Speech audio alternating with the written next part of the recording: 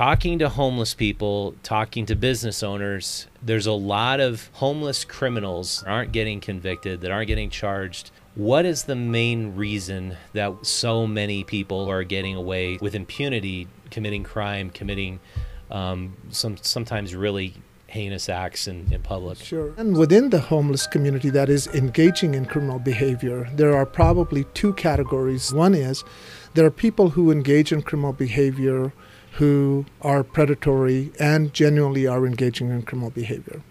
And then there are people who are engaging in criminal behavior who neither possess the capacity or the competency from a mental health perspective. When the alleged crime happens, I think we have to acknowledge for the community of our citizens, for our business folks, and if you're the victim of that crime, that's very real, and I think you have to acknowledge that as well.